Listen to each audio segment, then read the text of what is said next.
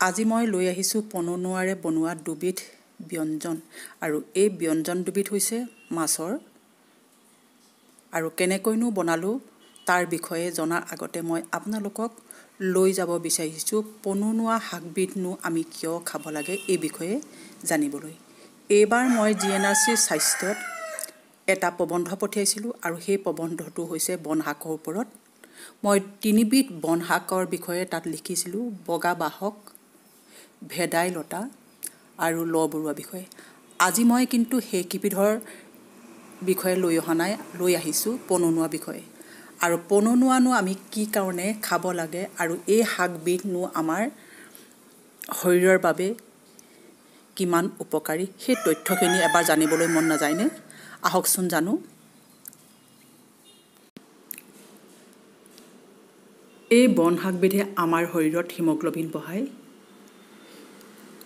আৰু শিশুৰ বাবে খুবেই উপযোগী। ই কৃমিনাশক আৰু জণ্ডিছ ৰোগৰ কাৰণে উত্তম পথ্য বুলি কোৱা হয় আৰু কিডনীৰ নানাবিধ ৰোগত ভাল বুলি পোৱা বিভিন্ন তথ্য আছে। আৰু এটা অতি প্ৰয়োজনীয় কথা জানিব পাৰোঁ, এই শাকবিধে প্ৰসূতিৰ নাৰীৰ নাড়ী শুকুৱাত ভাল কাম কৰে। মোৰ 2টা সন্তান জন্মৰ পিছত শাহুৱায়ে নহৰুৰ সৈতে পাতত দি খাবলৈ দিয়া এতিয়াও মনত আছে। আৰু জানেনে, নিম্ন ৰক্তচাপ বা ল' প্ৰেছাৰৰ বাবে অতি উত্তম পথ্য। ইয়াৰ উপৰিও হৃদৰোগ, বিফুঁহা আৰু বিভিন্ন পথ্য আমি জানো আৰু সকলোবিধ আচলতে বৰ্ণনা কৰা এটা ভিডিঅ'ত সম্ভৱ নহয় আৰু বিভিন্ন তথ্য আছে। সেয়েহে মই বাছি 2-4টা তথ্য আপোনালোকলৈ বুলি আগবঢ়ালোঁ, যাতে এই বন শাকবিধ আপুনি নিজে খোৱাৰ লগতে আপোনাৰ সন্তান, আপোনাৰ পৰিয়ালক খুৱাওকচোন। আৰু ইয়াত আপুনি প্ৰচুৰ পৰিমাণে আমি পাবলৈ হ'লে কি কি কৰিব লাগে সেইখিনিও এতিয়া চাওঁ আহক, মই দেখুৱাই দিছোঁ। আপুনি য'তে দেখে তেন্তে এই পননুৱাৰ পুলি ঘৰলৈ আনি টাবত ৰুই থ'ব। দেখিছে মই টাবত ৰুই থৈছিলোঁ, কেইদিনমানতে পোখায় আৰু খাবলৈ বুলি মই এনেদৰে টাবতে ৰুই থওঁ। এতিয়া বাৰিষা কালত যিহেতু পননুৱা খুবেই হয়, নহয়নে? এইটো মই পুলি ৰুই দেখুৱাইছিলোঁ, আপোনালোকে দেখিছে। এই যে পুলিটো ৰুইছিলোঁ সেইটো এসপ্তাহ নালাগে, এসপ্তাহমানৰ পিছতে খুব ধুনীয়াকৈ এনেদৰে পোখায়, একেবাৰে জোপোহা হৈ পৰে। আৰু খাবলৈ হ'লে আপুনি এমুঠি এনেদৰে কাটি আনিব, যেতিয়া এইটো কলম কৰা বুলি কোৱা হয়, আৰু কলম কৰাৰ পিছত আৰু এইখিনি খুব ভালকৈ বেছিকৈহে পুনৰ জপজপীয়াকৈ গজি উঠে। এতিয়া মই ৰেচিপিলৈ লৈ আহিছোঁ আপোনালোকক।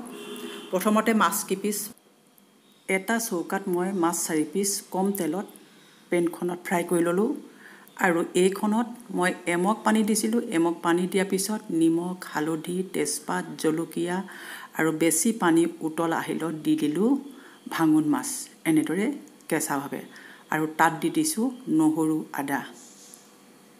আদা দিব, পিঁয়াজ নিদিব আৰু এইখিনি ভালদৰে মাছ সিজিবলৈ ঢাকোন মাৰি থৈ দিব মধ্যমীয়া জুইত।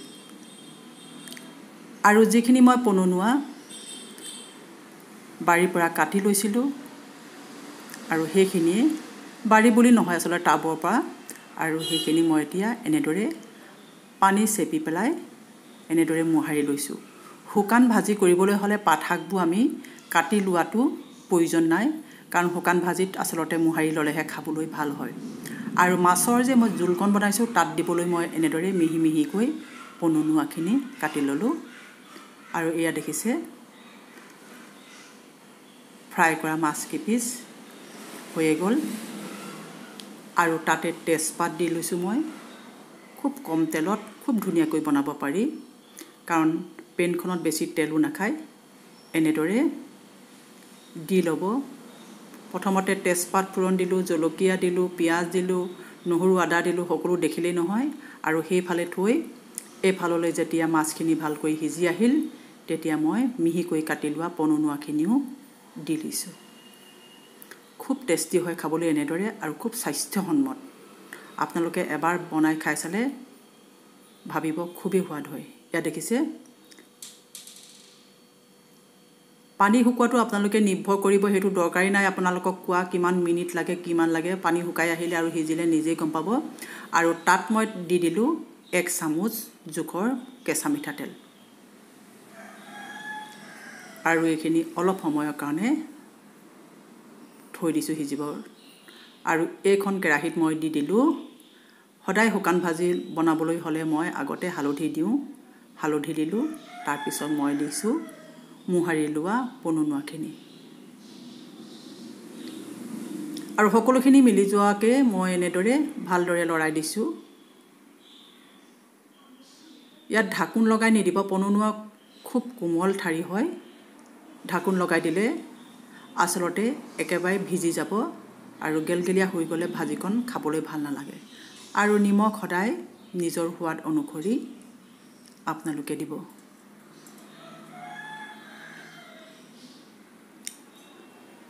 আৰু দেখিছে খুব ধুনিয়া এখন সুন্দৰ মাছৰ জোল তৈয়াৰ হৈ গল আৰু হেখনৰ মই গেছটো অফ কৰি দিলো আৰু এইখনৰ ভাজিখিনি দেখিছে আপোনালোকে পনুনুৱাখিনি প্ৰায় আধা হিজা হল যেতিয়া আধা হিজা হল তেতিয়া মই ফ্ৰাই কৰি লোৱা মাছ কি টুকুৰা ইয়াত দি দিছো আৰু এনেদৰে পনুনুৱাৰে ওপৰত পনুনুৱাবোৰ দি দিব তেতিয়া মাছ কি পিছৰ সুগন্ধটো ভাজিকণটো লাগে খাবলৈ খুবেই সোৱাদযুক্ত হয় আৰু মই অলপ গুটি জালুকৰ গুৰি তাত দি দিলো আৰু আনফালে কাটি লোৱা ধনিয়া যেতিয়া মই তৰকাৰীখন হিফালে নমাই থৈছিলো হেখনটো অলপ কাটি লোৱা ধনিয়া দি দিলো আৰু এইখনটো দি দিলো এয়া দেখিছে খুব ধুনিয়াকৈ এখন শুকান ভাজি তৈয়াৰ হৈ গল এনেদৰে আপোনালোকে খাইনে নিশ্চয় ভাল পাব এবাৰ বনাই খাই চাবচোন এয়া দেখিছে মোৰ হৈয়ে গল আৰু ভাতৰ লগত খাই আপুনি কিহৰ লগত খাই হেতু সম্পূৰ্ণ নিজৰ ওপৰত কথা আৰু পৰিবেশনো সম্পূৰ্ণ নিজৰ ওপৰত কথা আপোনালোকে ভিডিওটো চাই কেনে পালে জনাবলৈ নাপাহৰিব আৰু যি সকলে ভিডিওটো চাই আছে তেওঁলোকলৈ বহুত বহুত ধন্যবাদ যদি ভিডিওটো আপোনালোকে ভাল পাইছে তেন্তে আত্মীয় বা ইজন হিজনৰ লগত শ্বেয়াৰ কৰক